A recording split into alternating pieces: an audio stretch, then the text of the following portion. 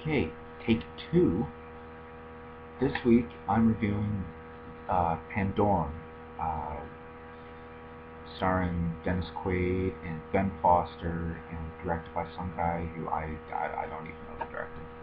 But this film basically sees this crew depart from Earth. Well, we don't see them depart from Earth, but they've departed from Earth to go to a new planet that was found called Tanis, which the planet Tanis can hold like 24 billion people.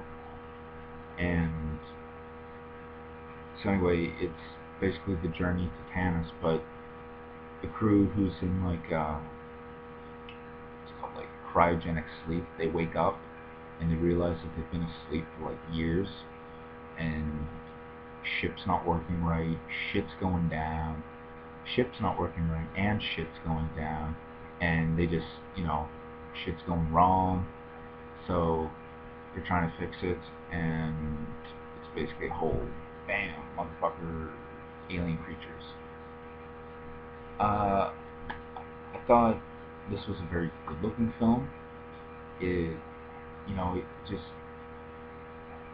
it did have lots of special effects, but it still just, it looked really good, and it had an alien feel to it. Like, I just, I don't know if anyone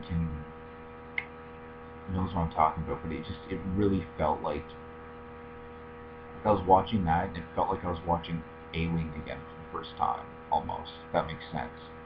I mean, 'cause that's what it felt like, and it was just really good.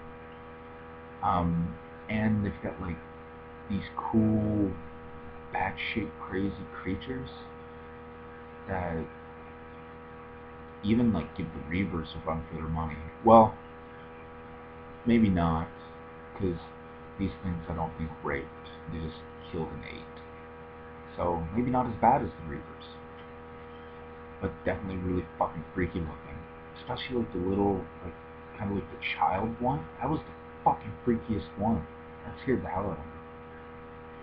But the movie definitely has a lot of scares. Like, I was jumping a few times, and I haven't really jumped in movies a whole lot anymore. But this one definitely made me go a couple times. And, it's all good fun. It's definitely I'm gonna go so far as to call it like an underrated movie, because I haven't really heard a whole lot of people talk about it, really. And I thought it was, why haven't more people been talking about this? Because I thought it was quite good. Uh,